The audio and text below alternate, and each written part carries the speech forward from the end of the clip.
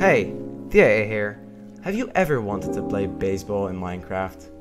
Well, SRP, one of Minecraft's most well-known roleplay servers, has got you covered. roleplayhub has provided all of you with basic tutorials on how to play most of its sport plugins. However, they seem to have left out baseball on this list.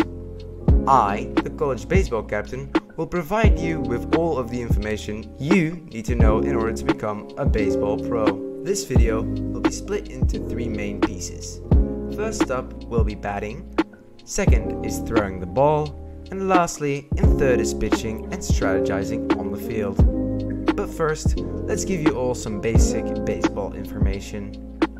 In baseball, the rules are pretty straightforward. You have the batters, who for reference I will be calling Team A, and the pitchers, who I'll be calling Team B. Team A's goal is to hit the ball as far away as possible, so Team B has a hard time getting it whilst Team A tries to run. However, if Team A gets caught before making a full run, otherwise known as a home run, they'll be out. Now, there is a way to prevent being tagged down, and that is getting to a base. These are the three bases along with the home base that you see here. If you are on one of these bases when you get tagged out, you are in a safe zone and will stay there until another team member has hit the ball. When this has happened, you must continue your run to the home base whilst still trying to not get tagged out. Another way that you can get out is by hitting 3 strikes, which means not hitting a well-thrown ball 3 times. Now, if it happens that Team A gets 3 outs, it would mean that both teams swap roles, meaning that Team A becomes the pitchers and Team B becomes the batters. Now onto batting. When batting, it is important you look where your opponent is going to throw. Follow your opponent's movements.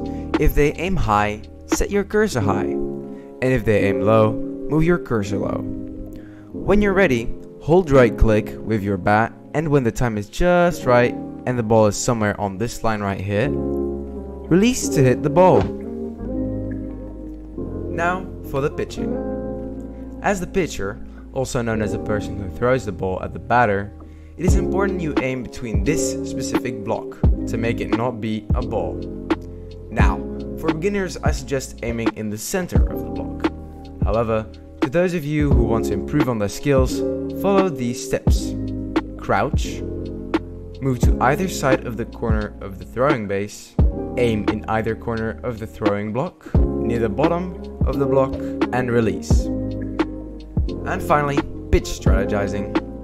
When playing with a team, it is highly important that you stay coordinated with each other. Call out to each other for the ball. You must have a player for each base. Don't hog the ball all at once, rather have one person go to it so you can pass the ball to the other teammates. By passing the ball to each other instead of going lone wolf, you increase your chance of tagging out the batter.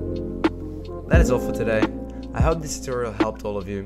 If there are any more SRP tutorials you'd like to see, let me know down in the comments. And if you're new around here, why not subscribe? It's free and you can always unsubscribe later. Bye bye.